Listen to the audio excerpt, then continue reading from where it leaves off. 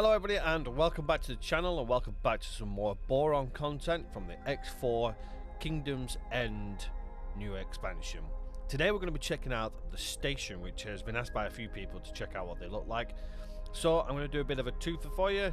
First we're going to have a look in the base building side of things, so station building, to see what the schematics look like, what new systems we have there. We'll have a look at the logistics that go along with that. And then we will have a physical look at what they look like from an external viewpoint. We'll probably fly the ship to it so you can see it from an external, completely external, as in from a ship. And then we'll do our usual little bit of a, well, we'll let the streaming view take over to show the rest of the station.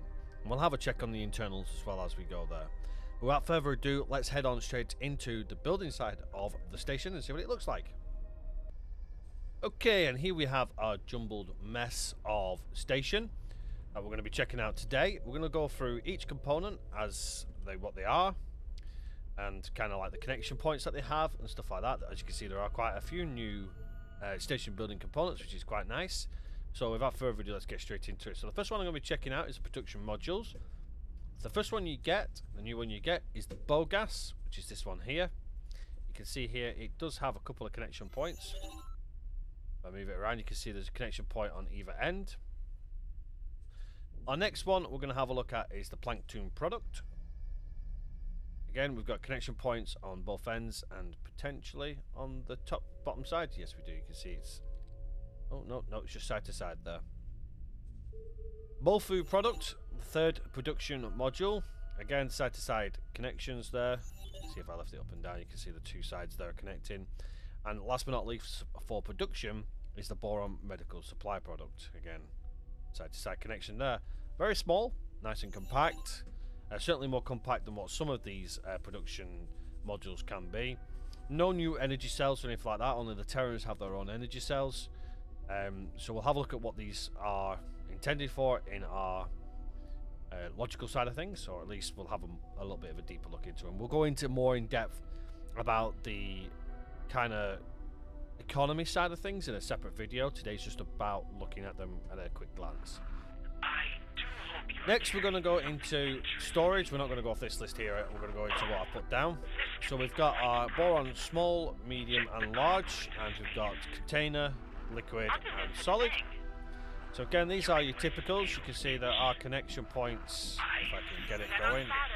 See connection points on a typical connection point, up and down on the storage like most of them are. Obviously there are a couple that are exempt from that, where they have their own little connection points, but the majority of them are up and down. Let's bring it back into my list so I know where it is. Again, that's what they all are. So they all have the same connections. You can see here these attached to them are the Terran large containers, just to give you a bit of a size comparison. They are pretty similar in size. They're slightly narrower if you look at them from, well, I guess they're pretty much the same, maybe just a tad slightly less circumference to them. But overall, there isn't a major size difference. Looks wise, they look really nice from the from this side of things, from the schematic side. So I'm looking forward to seeing what they look like actually in the game. That's going to be certainly interesting, so we'll be checking that out.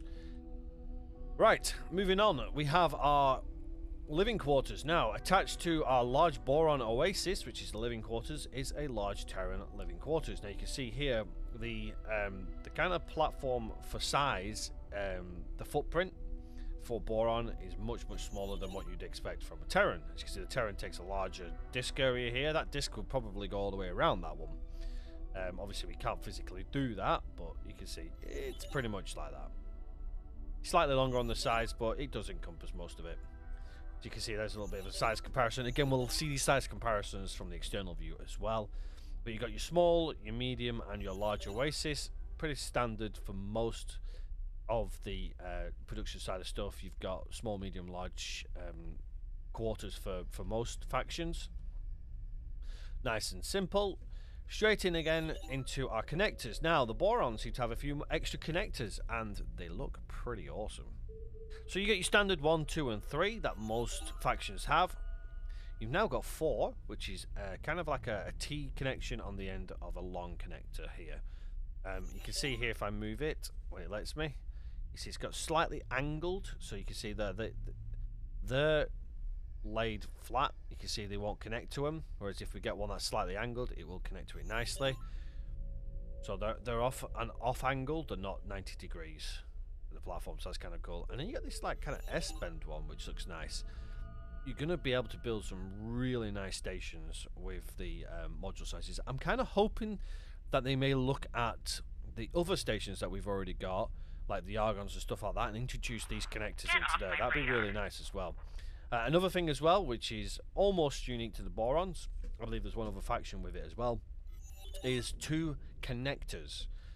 There is, off the top of my head, another faction with a connector, with 2 lots of connectors as well. Most only have the one, which is a small one here, whereas the borons have 2.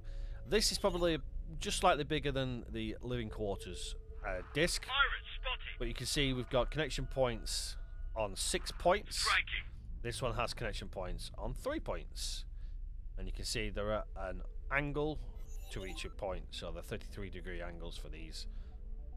33.33 recurring if you want to be very specific. And then again, these have got 6, so you've got them going around on either side here, which is pretty smart. I do like this connector. It looks really smart, and I'm looking forward to seeing what it looks like on the external view. Right. This here is our Boron Administrator Center. This is actually the 3 that you have for the defense platform. So you've got the admin center, you've got the bridge, and you've got the defense disc. Defense discs are this nice little triangle, again 33-degree angles. You've got your normal typical bridge. It looks slightly smaller. As a matter of fact, let's have a look at a bridge module. Okay, it's actually bigger. It looks smaller at a glance, but it is not. It's lying to us. Let's place that next to it so we can see on an external view. It may be... Okay, so it's not quite as long as a Terran one, but the standard one is much smaller. That's where I've been confused, because I've been playing, obviously, Terrans for quite some time, so that's why I got that size in the back of my head. So, yeah, pretty standard. 3 connections there. You can see them just there. Pretty awesome. Obviously, you need the admin center to make it into a defense platform to be able to take over systems. Okay, moving straight on, we're now getting over to our build modules. So we have our Boron fab bays and maintenance bays. These look really strange. I don't think, if I remember, we've got anything that's kind of like that. You see these ship maintenance bays? They're kind of similar in design. They're all these blocky builds for all of the small ship builds. Pretty standard. There's no... Only the Terrans have a slight difference in theirs. And then the Borons come along and blow that out of the water.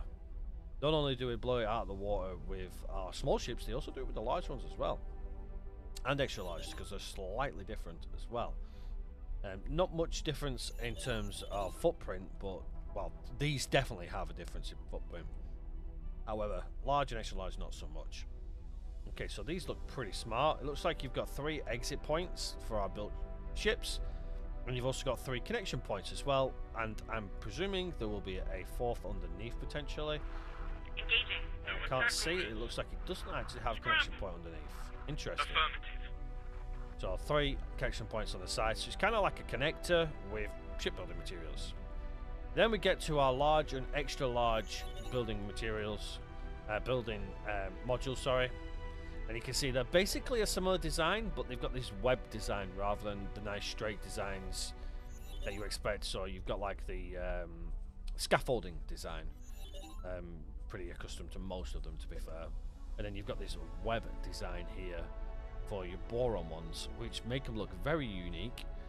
The large fab bay does look similar to most of the large fab bays, and so do the extra large. But the web design makes it look very interesting.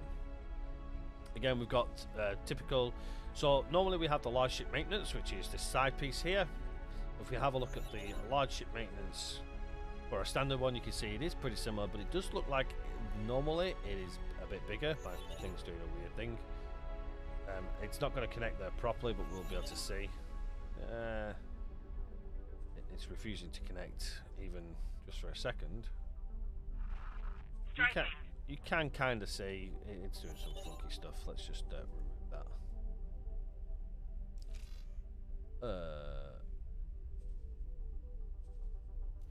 changed, so I'm going to say no to that. So let's just bring it. Can I remove it now? Please? Come on. Come back up here. It's too bloody far away, so I can't get any connection. There we go. Engaging. It's easy enough. There it is. There it is. Come on. Give it to me. Can be a little fiddly when it comes to these things. Gotta get it at right angle there. Okay, it's still not letting me for some odd reason. Don't know why it's not letting me remove it. Bring you all the way up and all the way across. I think it has to go green to be able to be removed. There we go. And there we go, yeah. Perfect. Right. Without being messed around. Okay, so. Now onto the docks. The docks are interesting. Very, very interesting. I'm looking forward to seeing some of these docks. You can see them here already out on the board, but let's have a look at a closer look. So you've got the tier 1 dock. Engaging. One dock pier, sorry. You've then got the 3 dock pier. And then normally you have a small ship dock. This is our small ship dock here. And I feel like I'm missing one. But I'm not. But I feel like it. Which is weird, because normally we have the smaller ones, these here. We still have these standard docks. But this is our 4 medium and 14 small luxury dock. We then have the TS4 dock, which you can't see. Because it's right there. Right on top. If you can just about see it. That's a trading station 4 tier dock. On top of our 4 dock T pier. Which is this one here. That sits comfortably on top, which is really nice. So you got like 2 4s together, which is pretty sweet. Engaging. Then our final one, which looks really interesting, is the Hexadock pier. Now, I believe, if I remember correctly, yep, it does. The Terrans are the only one with a Hexadock. So the Borons have now got a Hexadock, and our luxury is bigger than what the Terrans one is as well. So it's going to be really interesting to see. So what we're going to do is we're going to let all of these build up now, because I wanted to kind of give you a bit of an outline of what they look like as you're building them. So you can see all the colour schemes that they've got, which is standard to the rest of the modules. You can see which one type of each one is, so we could easily get round to them. So let's fast forward it so that they're all built and we've got everything ready to go. You'll also notice that water has now become a massive commodity when it comes to the Borons, which is really bad if you want to go to the previous expansions areas for the Tides of Avarice, because water trading is illegal in some parts. So that's something on a sideline to consider. As a matter of fact, before we fast forward into having a look at that, let's have a quick look at the logical view. So you can see here that we have the boron stuff here, the bogas and plankton, which is specific to boron, which creates our bofu and also has a contribution to our medical supplies. Engaging. Which gives bofu and medical supplies, which I'm presuming is going to be for our workforce. We've also got energy cells and water as well, which is pretty typical to go towards medical supplies. You can also then notice that ignoring the computate substrate, because that, well, actually that is actually picking up and saying we need it for the boron maintenance phase, which is interesting. That is very interesting. You can notice that there is nothing specifically major at this stage in time, until we start trying to build boron ships that might be slightly different, where we might need more water supply. Maybe the borons need a water supply on board to supply the, you know, the word's gone right out of my head, but basically the suits that they sit in. I'm sure somebody in the comment section will correct me when I forget what the hell the suit is. It's going to really bug me now, but there you go. So it's going to be interesting to see. So let's now fast forward. So we've got the ships, the station parts all built, and we can have a proper look at it. And we can also have a look at the docking areas as well on our ships, which is going to be pretty cool. So we'll be right back shortly. Welcome back, everybody, and we now have the station complete. and this is the Plankton production in front of us. I'm in the external ship view just to give a better view of the actual components. So that's Plankton there. We've got the Bofu one alongside it, which looks kind of cool actually. I like the look of that one. It's different. They're actually a very different design to what I expected, especially the Bofu one. And then we've got the medical and gas just behind these here as well. There they are. Medical there, and the gas one there, which again look pretty awesome. The medical one looks really cool. It's quite a strange design. I like it. This is just a quick flyby of all of the ship. Assistant, you must forgive my absence in your most recent exploratory endeavors. Skip this quickly. It is just, I have been somewhat preoccupied. Okay, now that the sensitive single-player missions have been concluded, let's continue our look of the storage facilities. So these are the storage facilities. Small ones, look, that one's the skewiff one that we moved around. Medium ones with a nice little bit of a red glow. And then the large ones. You can see the large ones are about the same size as the Terran ones, which are the ones that they're connected to. Well, these are looking pretty awesome. Again, that's the container storage, then your liquid storage, gas, your solids. Pretty awesome. They look pretty sweet, to be fair. You got the same kind of design on the larger ones, just more encased and obviously bigger. That looks pretty awesome. And then if we have a look over here, we've got our new quarters. Again, for size comparison, we do have a Terran version connected to the larger of the Boron size one. You can see that the Terran one is much considerably bigger than the Boron one, but obviously the Boron one is a vertical system. You'll also notice that I haven't seen much in the way of ads. You know, these little ad platforms that you get on Terran. Borons don't have the ad platforms. So this is our oasis that they call them. So the small ones at the furthest point to us, medium in the middle, then the large one's the one that we're flying next to. They look pretty awesome though. Again, just a quick glance over how these look. Similar design at each one, just slight variation actually to here. This has got like a little bit of a ring on it. You see it's a similar design between all three, and then they just get larger. Next is our connection points. So if we'll have a hover over here, you'll see the connection points we discussed earlier. So we've got the smalls, and the medium and the large. We've then got the the kind of 45-degree bend ones that were here, and the S-shaped one, which really does stand out now that it's built. Looks pretty awesome, to be fair. And then our vertical connections there to the left, and our two cross connectors, the one with the larger one as well. I'm really loving how these look.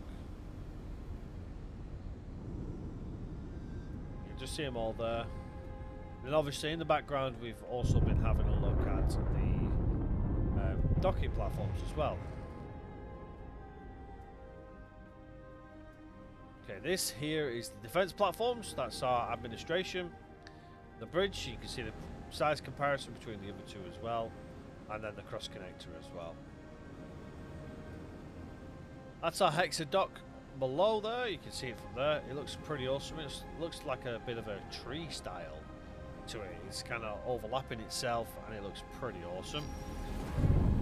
And if we take a scoot on over here, where all of our ships are hanging about, this is the one where the small ships can dock in. So the small ships dock inside, just like they do for the Terrans.